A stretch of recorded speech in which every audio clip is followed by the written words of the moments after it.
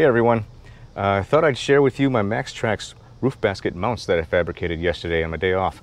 I've had the MaxTrax for a while, and last time I went out on the trails I just carried them in the back of the trunk, but if, God forbid, if I ever needed them and they got all nasty, I sure as hell don't want to put them back in the trunk.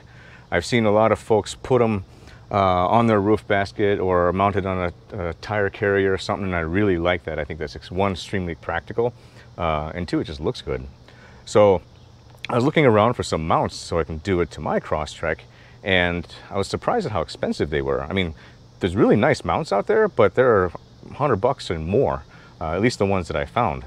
So I figured, what the heck, I'll take a stab at fabricating some. I had some spare 3/16" steel, 1.5 inches wide, and some time to kill. Figured worst case scenario, I'm out $20 in steel, and I go buy a set of mounts anyway. Best case scenario, I spend $20 in steel, maybe a little bit of hardware, and some time, and save a decent buck. So I'll be honest, there wasn't a whole lot of complicated thought or engineering that went into this build. I literally just kind of cut some main plates that acted as a support behind the boards. Had a general idea for the clamps that I wanted to do. I built the clamps first, and then cut the plates behind the tracks second. After I got a mount dialed in the way I liked it, the next challenge was to make another one just like it.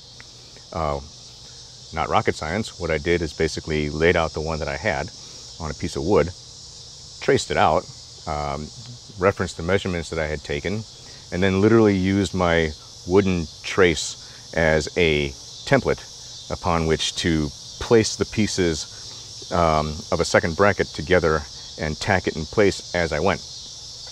Once it was all tacked in place, did another fitment, checked to make sure everything looked good to go, welded it all up, and that's where I am right now. I did do a preliminary road test, took them around the neighborhood, got upwards of around 50 miles per hour, and they're rock steady. I'm super impressed. I mean, I think it's a little over-engineered given that it's 3/16" steel, but they handled very well. I'll be doing a road trip here in a few weeks, going up to the Upper Peninsula, highway all the way up there, and then some trail riding, so we'll see how well they handle then. If I need them, it's just a matter of taking off these wing nuts. Granted, the hardware might be a little bit easy to lose, so I'll probably have to travel with some spare hardware.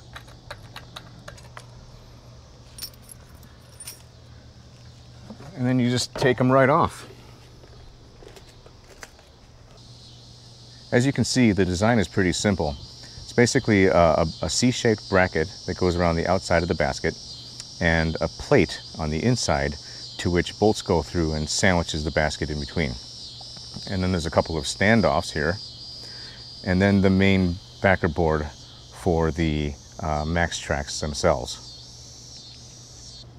This is the back. And for the hardware, I basically used grade 8 5/16 by 18 bolts to go through here. A couple of bolts, just tighten it right up to it. After I finish it, I'll probably line both the inside of this as well as that C-clamp with some rubber to prevent metal on metal.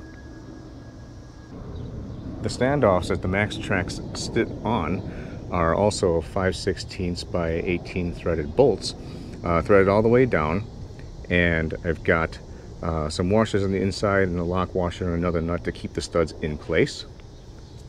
And then when you stack the MaxTrax on top of that, there's a larger diameter washer that goes on top, as well as a lock washer and then the wing nut. Mounting the MaxTrax is quite simple. You just line up the bolt holes, set it in, tighten your hardware, and you're ready to go off to the next adventure. I had a couple of people ask me about the placement that I chose. Like, isn't that too low? Isn't it going to interfere with the doors? Why not rise them up higher? Why not put them flat in the roof basket? Everyone has their own thoughts. I'll give you mine as far as why I chose to do it this way. First, why don't I just put them flat inside the basket? Well, limited real estate. I want to keep as much basket floor space as I can for the rest of my stuff, you know, coolers, boxes, tents, chairs, and whatnot. I like the look of it being on the side. I think in the design I did, I tried to get it to follow the body line a little bit so that it looks good straight on or from the rear. Height-wise, you know, why not higher? Well, I didn't want to go too high. I've seen some designs that have them sticking up kind of high, maybe acting as a secondary wall in the basket. I don't know what the original tent is. But for me, I still want to be able to just climb my basket and reach right inside without having to worry about this thing protruding up and in my way. Being low here, it was interesting to find the right balance of height.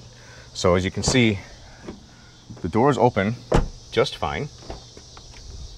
And had some others say, well, aren't you worried about hitting your head when you get out? I mean, to be honest, I'd have to be doing this, and I don't think I've ever gotten in or out of my car in such a weird angle that I would risk hitting my head, even on the stud that protrudes here. Getting in and out of the car is normal. I'm unimpeded. As you can see, you basically get in,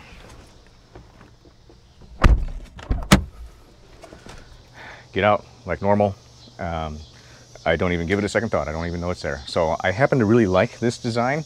Time will tell. I think it's accessible, which is another reason why I wanted it nice and low. I don't need to climb on anything to get them.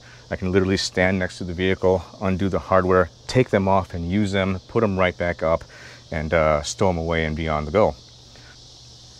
That's the reason I chose to put them where I did. Again, I'm happy with them for now. Maybe after a road trip or two, I'll have wished I designed it differently, but time will tell. Well, I hope you liked this little experiment and build of mine. Thank you for watching. If you like this, hit that like button. If you'd like to subscribe, please do so. I'm relatively new to YouTube content creation. I'm just doing it for fun and to give back to the YouTube community a little bit. But so far I'm averaging about a video every week or so. Basically just been a great way to pass the time while working on the Crosstrek here. So thank you again for watching, and until the next time, have a good one.